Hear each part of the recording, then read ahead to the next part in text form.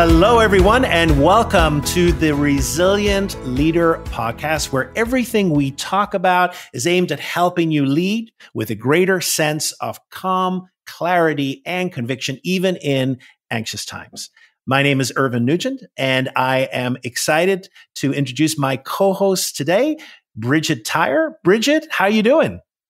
I am doing great. Irvine, it's so nice to be here with you. And I am particularly excited to be talking about our topic today, banishing burnout, because it seems like almost every day I'm having conversations with people who are approaching burnout, or maybe they're managing people who are approaching burnout, right? It's sort of becoming a bit of an epidemic, shall we say.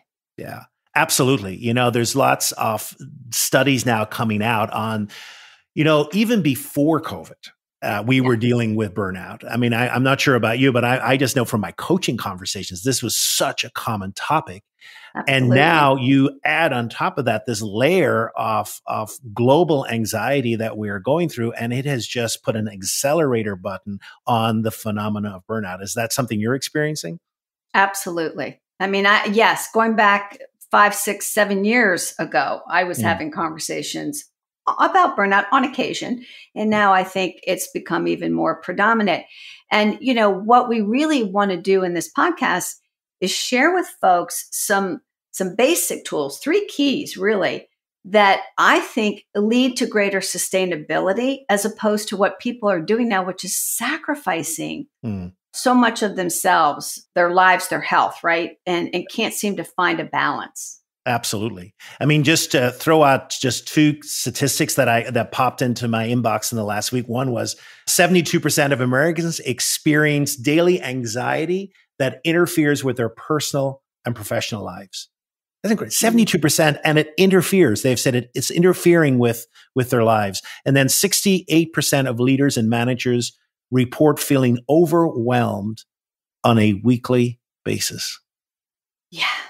Yeah. And just think about that, how overwhelm impacts us. And for that to be a weekly phenomena, the toll of that quickly adds up. And so I'm excited today as well to talk about these 3 different strategies. And I think some of them will be new for people listening as well, some of the concepts.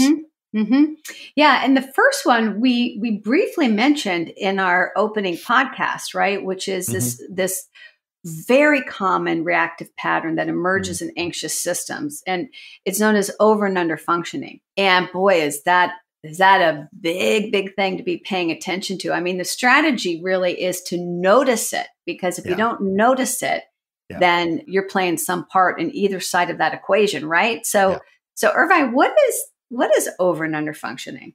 Yeah, it's a great question. I know when I bring this term up, people scratch their heads. And then when I express it to them, a light bulb goes off and go, oh my God, yes. Yeah. And so what we mean by over-functioning and under-functioning, which is the opposite effect, is it's to be able to think and feel and act for another person. And that's important because so often we think about the doing, but this is it's actually thinking and feeling for them in a way that really is eroding their capacity so that they can be thoughtful actors themselves.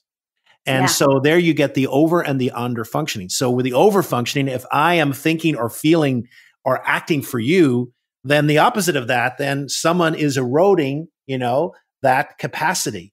And therefore, the impact is important, because why are we talking about this in an episode about burnout? Because the impact on self is burnout. Yeah. So often we think about burnout. I don't know about you, Bridgette, we think of burnout, as doing too much. I'm doing this, but we forget about the mental strain, the emotional strain on a person when we are acting on their behalf, or feeling on their behalf, or thinking on their behalf. And so that is a cause of emotional, mental, and physical burnout. Yeah. I know, as I'm listening to you, like what comes to mind for me is a picture of a backpack that we hoist on our shoulders. And in it is filled with boulders, huge rocks. And some of them aren't ours to carry, right? But we go through our day with these tremendous weights on top of us. and we don't let them down. We don't lay them down. In fact, we take on more. And to your point, a lot of it is about the emotional side. It's about feeling responsible for things that aren't ours to carry. And that is not, one, sustainable, and two, scalable. An organization cannot scale on the backs of a few overfunctioners. They try to, but it doesn't work, right? Yeah. So, Totally. Irvine, let's give listeners a feel for, like, what does this look like? What are some examples, behaviorally speaking, of over and under functioning in the workplace? Well, it's a great question. So I think, first of all, there is the doing. So in other words, it shows up somehow, people, and you mentioned it there, very often in an organization, who do we give work to? Oh, we give it to the ones that get it done. But in reality, sometimes they're over functioning. So people who are doing things when really they should be delegating that to someone else, or someone, say, who jumps in and offers advice before it's even asked for. Or at times, I've seen this as well, taking over people's jobs without even being asked. So this is the doing part, but the emotional and the thinking part is also here. So these are people who worry and fret about someone else, or say people, this feeling of responsibility, that I'm responsible for someone else's feelings. I'm responsible for what someone else does. I'm responsible for how other people think. This pattern that we're seeing of someone jumping in and really taking responsibility or doing really where it's not their place. And then the opposite of that, of course, is the person then who's under functioning. Yeah. And what we're seeing there is they're not making decision, or someone, say, who's constantly avoiding decision making by asking for advice, and constantly getting into this, or just laying down and habitually letting other people have their way. Yeah. And so this seesaw effect almost happens. Right. And I think it's important as well. Very often we think of this, as I've said before, of the doing. But then when you think about, oh yeah, I really am worrying and fretting about other people. Why am I doing that? Why is this my responsibility? I'm carrying the weight of their happiness, for example, right? Or their fulfillment, or whatever. And, it's interesting. Again, it's always easy to observe this in others and harder to observe it in self. But the truth is, we've all been on both sides of this equation. We've all been under functioners and over functioners, and we can be doing both, right? In different places. So I'm thinking of a leader I worked with once who was under functioning on her senior team, like her boss's senior team, right? She was a new member to that. And she was really quiet, and she just sort of faded into the background. She didn't really have her voice. And the reason is, somebody on that team at one time or another cut her off and made her feel really, embarrassed. And so she just retreated. Yeah. And her boss was not happy about it, because she's like, why do I have you on the team if you're not going to have a voice? But with her own team, the total opposite. She was over functioning like crazy and telling them what to do, how to do it, checking their work, right? So she was doing both in different places. Yeah. There's another example I had as well about a client, and this shows really well as well, that the person above them was under functioning. And really what would happen is that the boss would give out duties to be done. They would kind of wait. They would never. Now, eventually they would do it, but they always would wait to the very last minute. And my client couldn't cope with that tension. And so they would jump in and they would want to take over the work or do the work. And then there was this resentment that would happen, and this building of resentment. And so, the conversation was very interesting. And what was happening was, it wasn't the actual time that it took to do the work, but it was the emotional toll that what happened then, that this resentment that built up about that I have to do this. And then I was saying, I said to them, well, why do you have to do that? Yeah. And they said, well, don't you understand? If I don't, things are going to fall apart. Yes. Well, really? And I said, and what if they fall apart? Is that not okay? And it was like, and they couldn't answer, so this need to absolutely have to control things, and this need, almost this responsibility that if I don't do this, things are going to fall apart. Yeah, I'm so glad you brought up resentment, because that is such an important emotion or mood to pay attention to, because it usually tells us we're over functioning in some way, right? And so it can be really important as a wake-up call. And yeah, we can overfunction for anybody in our relationship system. We can overfunction for a weak boss. Yeah. We can overfunction for our children. Yeah. We can overfunction for a friend. And the whole point of mentioning this is it's just not a sustainable way to live. Yeah. Now, anxiety, right, is what drives this. So can you talk a little bit about, for our listeners, like the connection between anxiety and over and under functioning?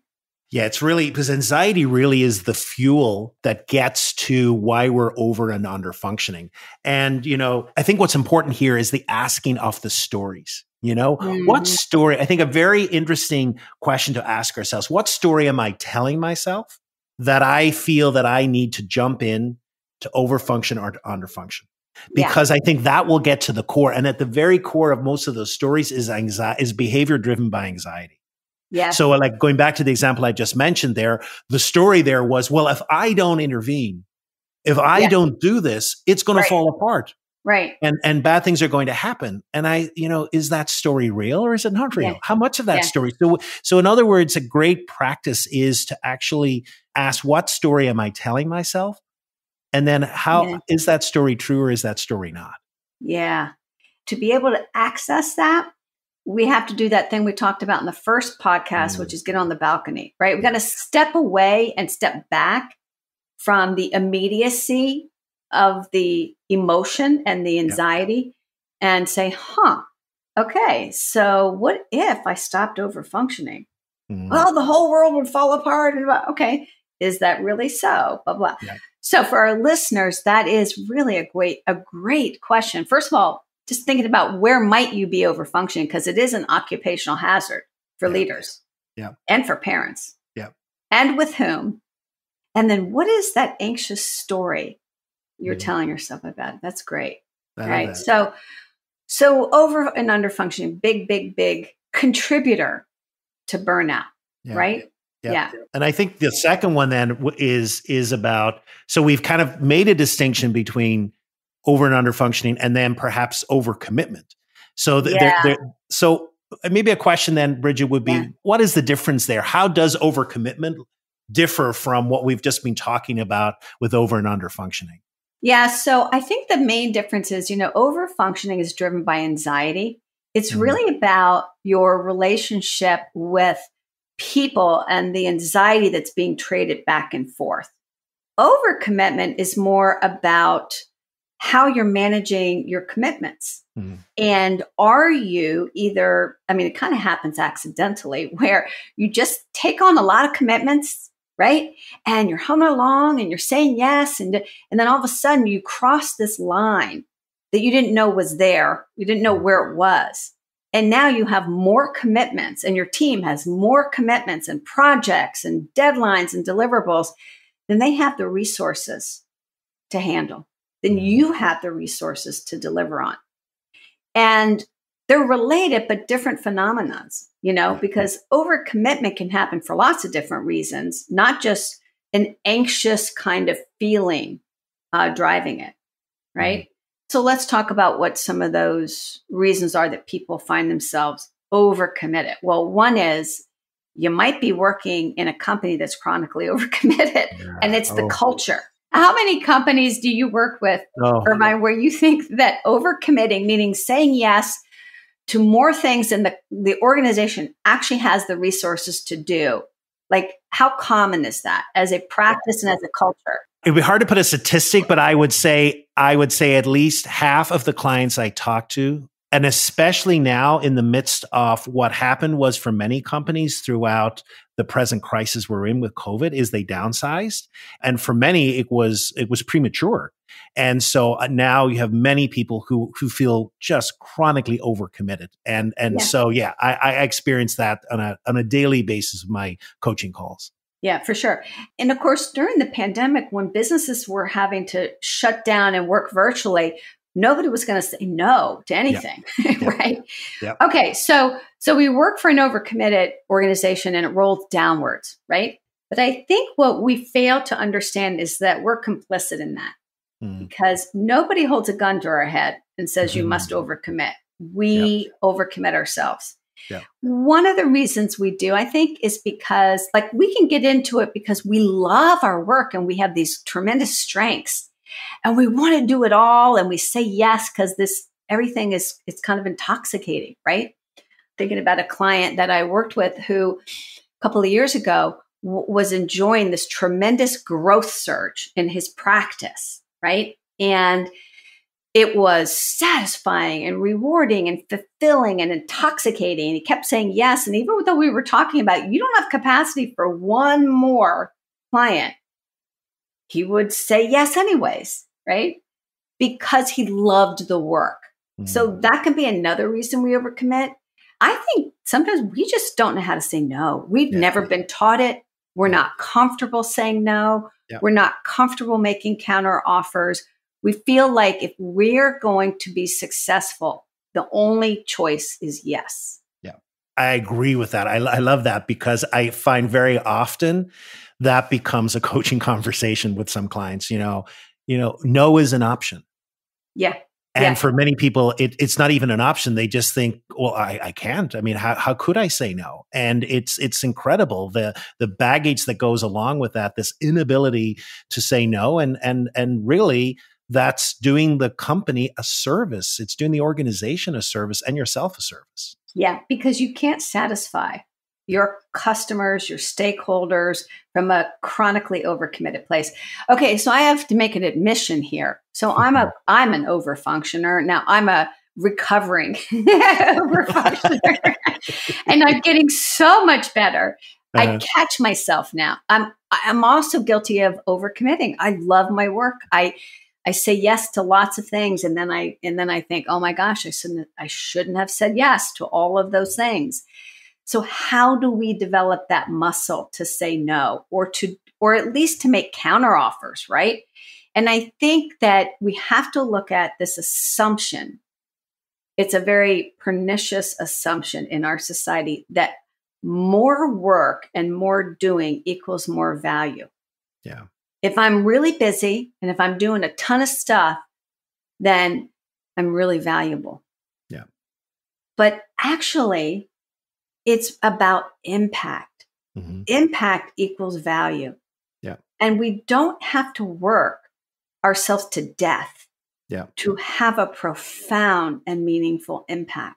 Yeah. And I just want our listeners to soak that in for a minute. How can you, if in fact you're an overcommitter, how can you begin to look at your work through the lens of where do I want to make the biggest impact? Yeah. And how? And that may mean doing less. Yeah. Yeah. I love that, Bridgette, as well about impact, because I have to make a confession too. I am also very much an over functioner. And I think, but the genesis of some of my overfunctioning has to do with wanting to please people. Yeah. And I remember, one of the questions I ask myself at times is, what's the impact of my voice not being heard? So at times, I may not say things because I don't want to upset people. And maybe in that stage, I'm under functioning. Yes. And then at that stage is, it's the, well, what's the value? What's the impact of my voice being lost? And I think that's just as equally important as well. Absolutely.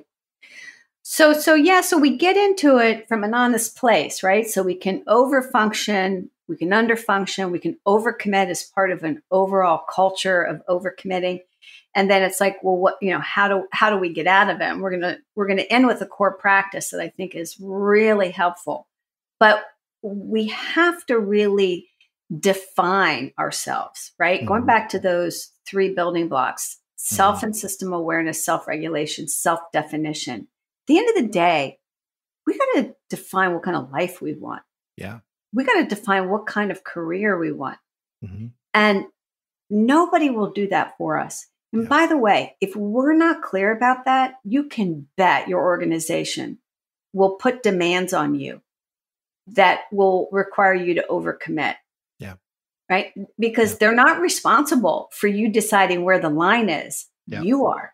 Yeah. And then you have to engage in those missing conversations with whomever to say, we need to better manage our capacity here, because if we don't, we're not going to do the best work we can. Yeah. we're not going to produce excellence.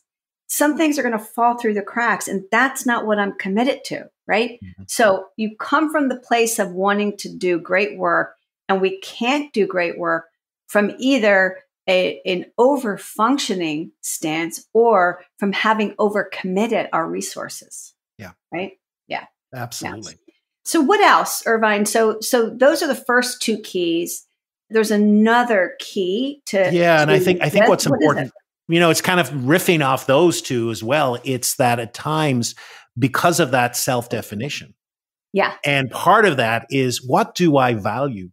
What are my core values? What is important to me in life? What kind of work do I want to be doing? And I find very often the clients I work with, they've kind of rudimentally thought about that, but they've never really dug down deep. And then what we need to ask is the work that I'm presently doing in alignment with the values that are important to me? Because very often, we get into leadership and it's an exciting prospect. We're excited about the impact that we can have. And then all of a sudden, we kind of can lose focus. And at times, what I find some of the conversations are, I feel I've drifted. That's the language that I use. And I said, well, what does that mean? Like, where have you drifted from? And I kind of drifted from that original energy that I felt. And then what you find is either boredom or resentment building up, etc.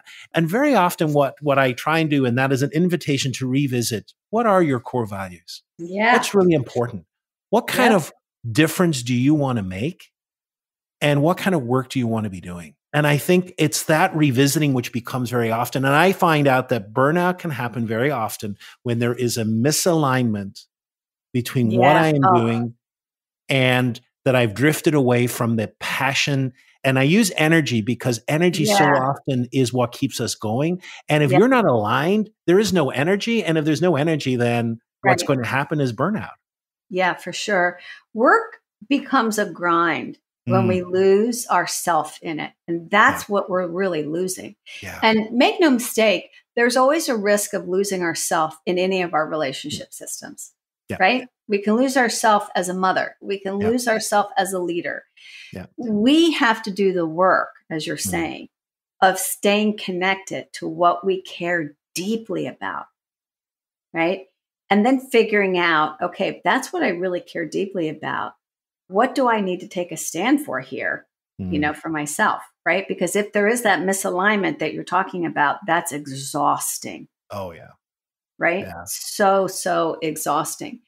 The Great Resignation, which we're going to talk about in our next episode, right? I think one of the reasons that phenomena is happening, and we'll build on this, in our next conversation, is this: people are waking up to this drift that you've talked about, right? Yeah. And if we have been approaching burnout, or we are burning out, whether it's because of overfunctioning, overcommitting, or loss of passion and purpose, there is, like you said, the energy that just drains out of us. And then we can't really lead from a depleted place. Yeah. So we got to find our way back to ourselves. Yeah. Right. And I think what's very important here is that at times the energy that's depleted is not just the physical energy. So yes, we can overcommit ourselves. We can work long hours. God knows in this country, we have chronic sleep deprivation. People are not sleeping enough. So there is physical. But along with this, there's also the mental exhaustion and the emotional exhaustion as well that comes from drifting away from your core values. This feeling, I remember talking with a client once and they were trying to put language around what they were feeling. And the word they used, I thought was so powerful. I feel trapped. It's like, whoa. Just think of that energy of feeling trapped there. And so I think what's so important, therefore, as we try to recorrect this misalignment is the importance of, first of all, of rest, and not just physical rest, but mental and emotional rest. Because, we go to a gym and we work out. And why do we rest certain muscle groups? Because what happens, of course, is we exercise these muscles. These muscles are full of tension, etc. And so what happens then is we rest them so they have a time to recuperate. And we need that in our lives. We need times to rest. We need times to reflect, to ask some of these deep questions. Hugely What do I value? And then for others, coaching can be very helpful, especially at this. I find in this moment in people's lives, to have an outside person, to have someone to bounce ideas off, to kind of reflect back to people, also can be very powerful in getting out of this feeling of being trapped. And then just some renewal, what would renew me? What would add some energy to me?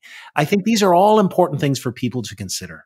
Oh my gosh, especially finding a moment or a minute of reflective space in your day. I'm really, that is something I'm noticing, that once we went to virtual work, people started having back-to-back Zoom calls, like really back-to-back all day.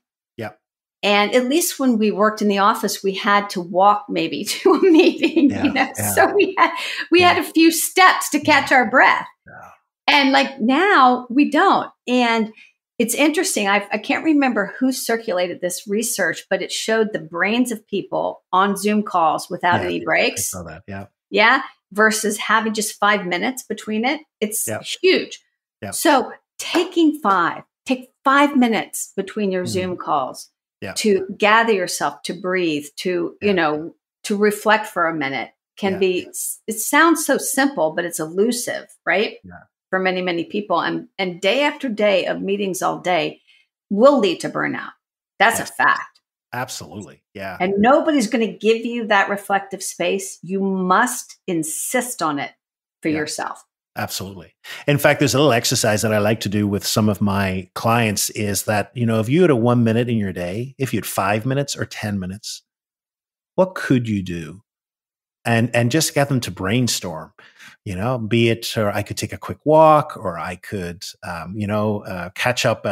One person loves comedy. I could watch like 5 minutes of comedy to kind of renew themselves, etc. So it's amazing, to be creative, but to really think about those moments of space that we need to create in our lives and to create them. I mean, I agree with you. I have clients that basically their Zoom calls are 9 to 10, 10 to 11, 11 to 12, 12 to 1. There is no break. Nothing. No. And that's just no way to live. And it's no way to lead, Yeah. So I know we have a core practice we want to share with folks, but as we're talking, I just want to share an example that came to my mind of a leader that I worked with who was really experiencing all three of these things, right? In other words, she was over functioning and therefore some of her staff was under functioning. She was overcommitted and worked for a chronically overcommitting organization, and she'd started to lose some of her passion and purpose. And one thing in particular that was very interesting to me is that, you mentioned early on, Irvine, that thinking for others is a form of overfunctioning, right? So she was telling me about how she couldn't delegate to some of her staff because they were so overcommitted that she didn't want to break their backs. Right? I can't do that. I know they're overcommitted. I just can't do that. And I said, how do you know they're overcommitted? Well, I can just tell.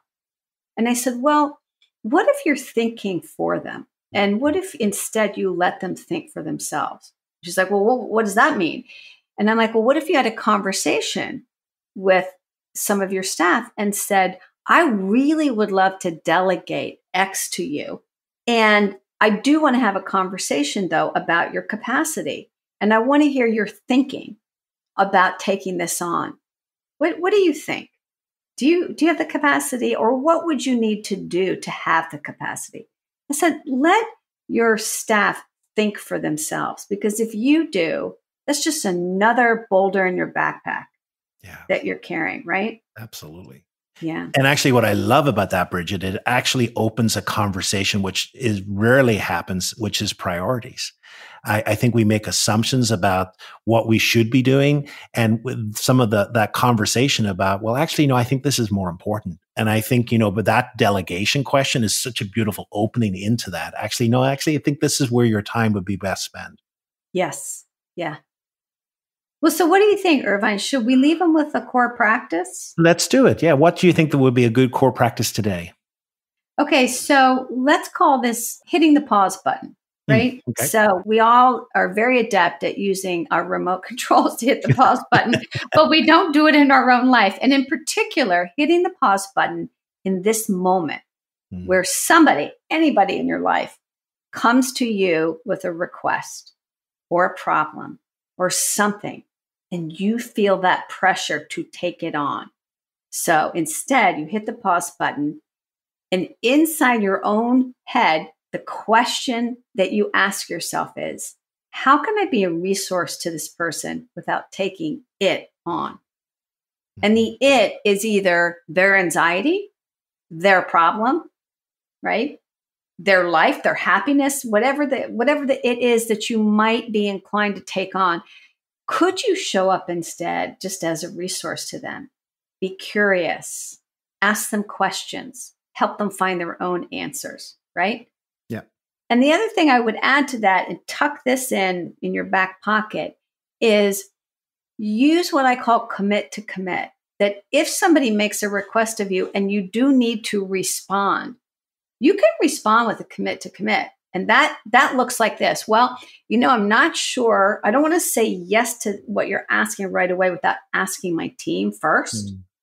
Let me chat with them, and I will get back to you by Friday at the latest. And that buys you time, right? To really think your way through this.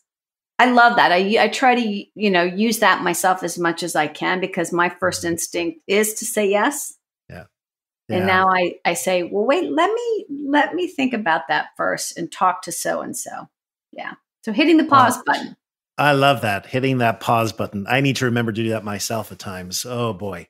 So today we have been looking at this phenomenon of burnout and banishing burnout. And we've looked at over and under functioning. I know for many of you, that will be a new concept. And hopefully, just like in many of our clients, the light bulb will go off and you're able to ask yourself, wow, what are some of the patterns I'm noticing about my over or under functioning? And then we've talked about overcommitment and chronic overcommitment, and perhaps the roots that make us say yes, and the challenge to that no is an option. And then finally, we've talked about this drifting from our purpose and our passion and pausing so that we can once again ask some of those deeper questions of what are my values and how can I restore some of the energy that perhaps I feel that's being depleted. And I think a great exercise we finished with today is just hitting that pause button and being able to ask some of these reflective questions and just giving ourselves some of the time that we need. Yeah. So it's been a wonderful conversation. Thank you, Bridgette, today for this great conversation around such a timely topic. Thank you for listening, everyone, as well. Hopefully you have found it useful. Remember, please spread the word. I am sure if you think in your circle that you have heard people say, I feel I'm burning out or I feel overstressed. And I would love for you to say, you know what, there's a new podcast and I think there's an episode that perhaps could be very useful for you, and just share the episode. And our next episode is actually going to be another topic that you might have heard going around, which is the Great Resignation. So people are not only burning out, but they've decided, you know what, I've had enough. I'm resigning. I'm out of here. I'm out of here. So what we want to do in our next episode is let's explore that. Why is there a great resignation going on? And what are some of the roots that are happening? And what can we learn from that great resignation? So Bridgette, have a great week. Thanks for joining today, and look forward to speaking about the great resignation next week. All right, Irvine, take good care of yourself. Thank you. Bye.